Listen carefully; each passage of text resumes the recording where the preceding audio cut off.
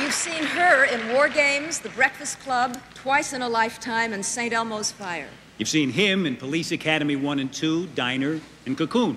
But right now, you get to see them without paying admission. Co-starring tonight to give out the Oscar for Achievement in Documentary Short Subjects are Sheedy and Steve Guttenberg.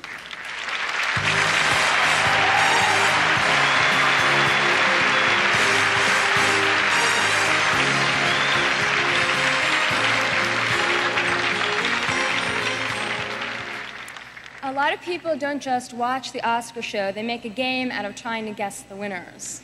Documentary short subjects is one of the toughest Oscar pool categories there is, because for the most part, people haven't heard of or seen these movies. Aside from being a part of the Oscar pools, we hope the attention given these films tonight will encourage more people to seek them out. Films that deserve Oscars certainly deserve audiences. The nominees for achievement in documentary short subjects are The Courage to Care, Robert Gardner, producer.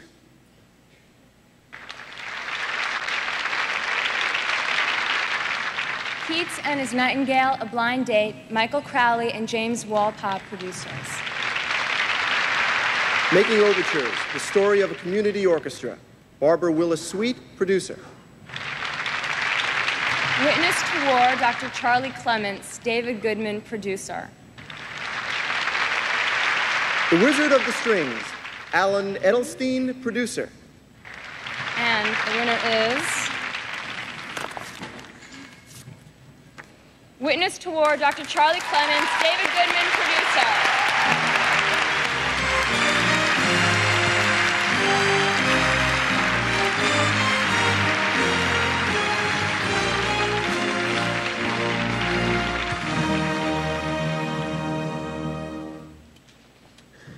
Thank you very much. This is a great honor for us. I want to thank the many people who helped make this film possible, and in particular, Skylight Pictures, the American Friends Service Committee, and especially Joe Volk.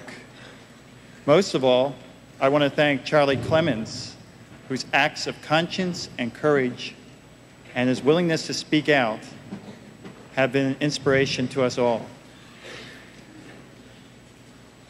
As I also want to introduce Deborah Schaefer, who was my partner on the film and the director.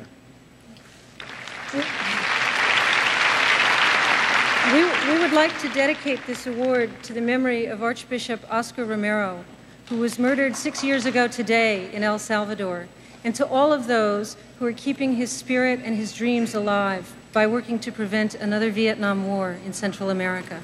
Thank you.